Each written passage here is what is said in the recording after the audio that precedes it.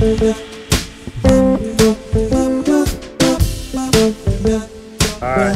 the bug is all ready. Lower it down.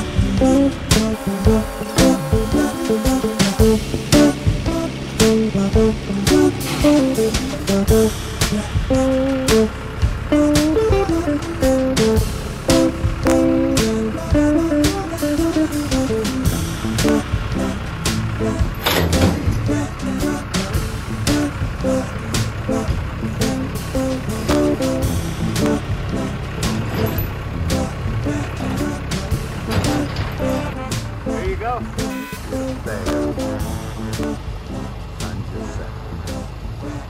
So I have to tighten up the bolts on the bush hog again. Came loose and that motor is dancing around. So this time I got smart and I chained it, the bush hog, to my, well, that's a root ray, my front loader basically, and chained it to this side so that as I backed and lifted, it came up, and now I've got it propped up against the root ray. I can work on it. I can remove the blades and blade and everything. I won't remove the blades from the blade, but I'll remove all that and I'll tighten them up again and get it working like a dream again. Nice to get better at this stuff. And just to show you, I attached my chains, these posts here, to flip it up like this, and then I'll move forward, push it back over, the chains will catch it, and I'll ease it on down. It'll work great. Beautiful. Yeah. So you can see I removed the blade plate, blades, and I'm set up over here to go ahead and tighten my thing. But before I do, this time I'm going to apply some Loctite, some thread locker blue. Keep them on there hopefully good. Clean them up a little bit first, and I'll be applying them to the other side here, the thread lock, one at a time. Alright, because you may have seen in another video, I did this once before. Show you how I use an adjustable wrench, a monkey wrench as I call it, on this bolt here, and it'll catch on the motor and stay put when I tighten the other side. You'll see this monkey wrench come up. Guys, it's Loctite. I applied the Loctite.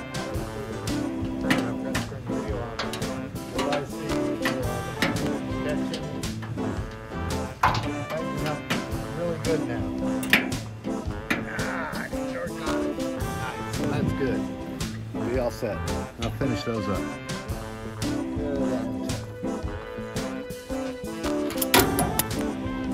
That easy. Took a little wrestling, but once I got it, it goes easy. It's just a little wrestling. I'm going to put this back on. Big giant bolt.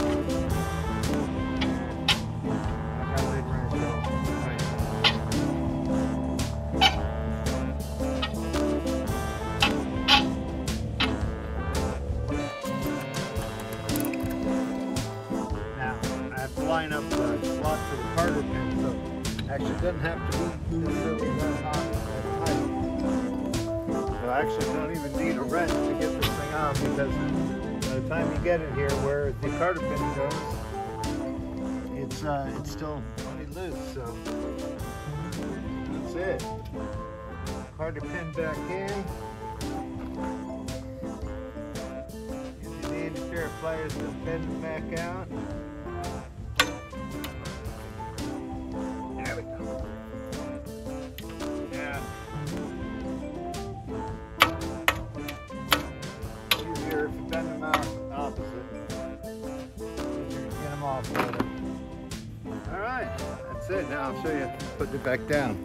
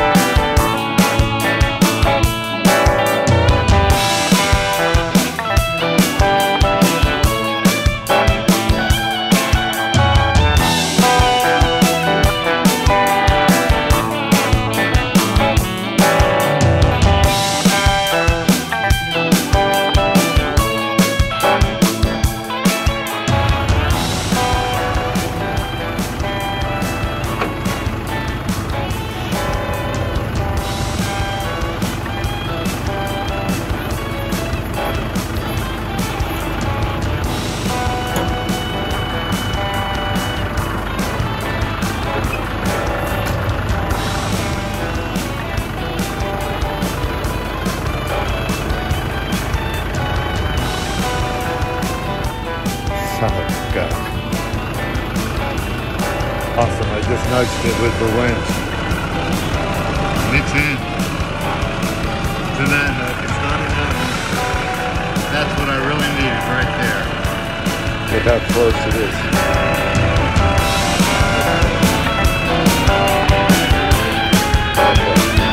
The top one's in. I'm going to see if I can slide a smaller pin in there just to give it some support. Darn, I got it. Look at this. Straight through. Right there. And also, I know it's not quite all the way in on this side, but boy, if I can get a pin in there. I thought I'd explain a little bit about what I did and how it went. Mahindra, I'm happy to say, gives you this front end loader post that I blocked because this is dirt, and otherwise it pushes right into the ground. So go on concrete or a firm, good surface.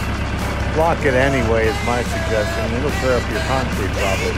So I did it out here and I blocked it. I wrestled with it a bit, I'll be honest with you. Kind of maybe regretted the decisions I made at first, but it all worked out. And so I blocked it. So this just pins in and out of here. I'll take it out and shoot a little more.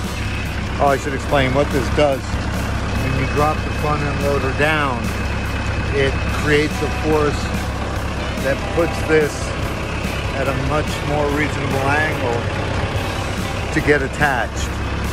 You still have to work it with the tractor. And you learn to be delicate and soft with those hydraulic controls and the clutch.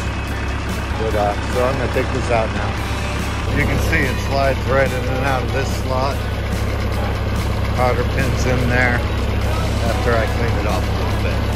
So please be advised, I will not be operating or attaching anything to this front end loader with this pin in there. It's just temporary, but as you can see, it just stabilizes the arm, so it actually works just fine. And I can use the tractor, do all the bush hogging that I want anyway, so keep up with some chores.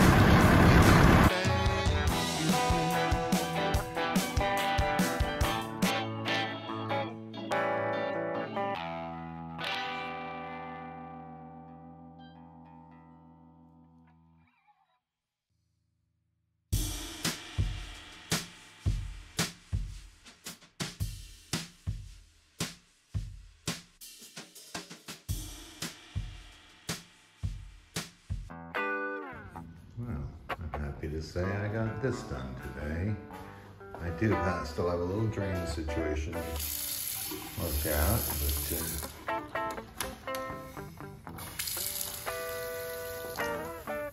see? Looks good. Looks pretty, so that's the first one.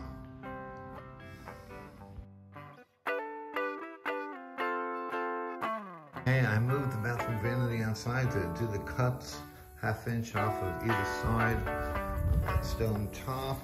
Got it wrapped up in plastic. Taped off with a 1/2 inch measurement. Outside with tape. Inside, brand new diamond blade on the saw. That's running wild. Butterflies, zebras, and boomings, and fairy tales. That's all she thinks about. Riding with the wind.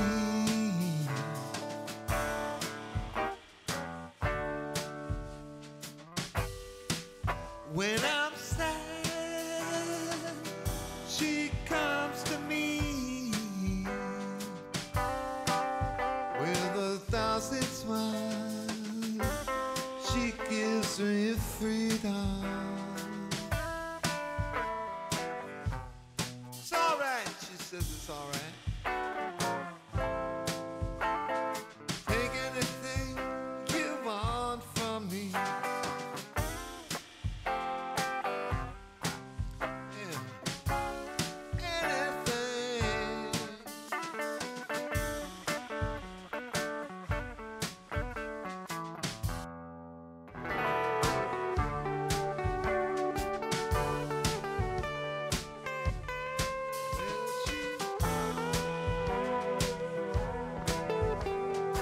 Happy with the way my cuts are coming out. On the baseboard inside. The whole thing in one measurement. Right on my cardboard and take them back in, put them up. They're tight enough to barely need nails.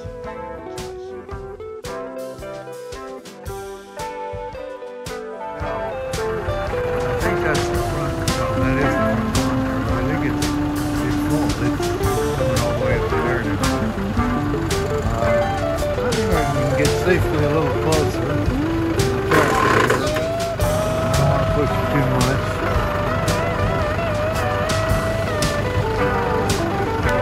It's the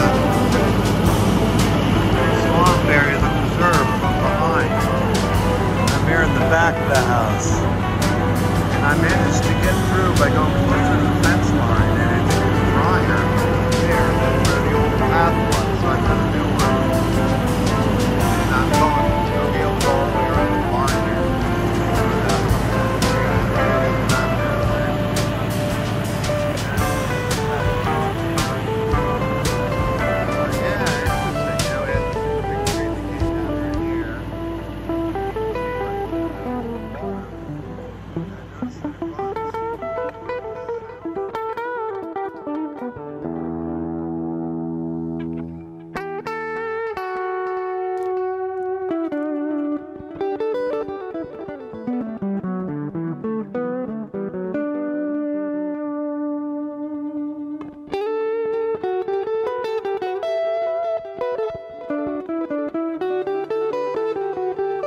So here I am down at the pond.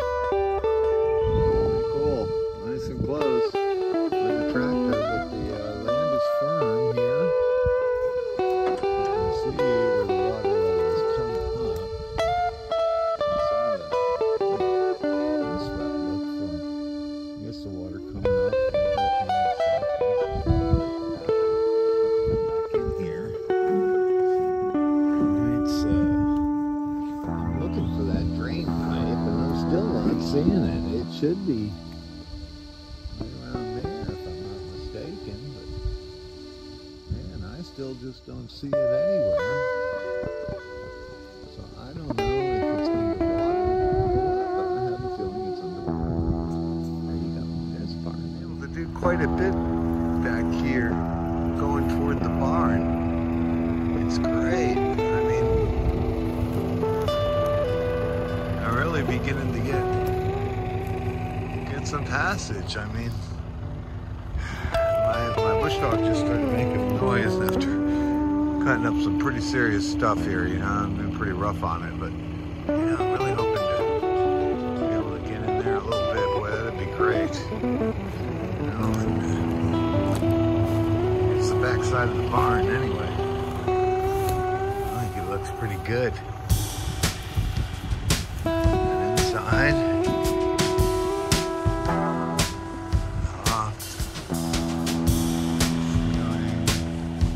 Walls all look good. Looks intact. Real good. Okay. So we're getting there.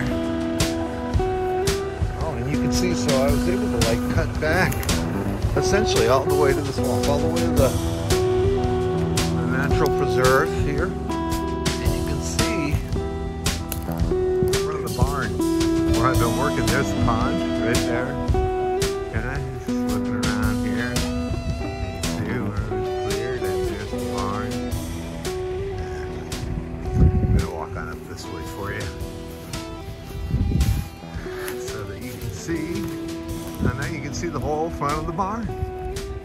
And you can actually walk around from the back to the front on the side here.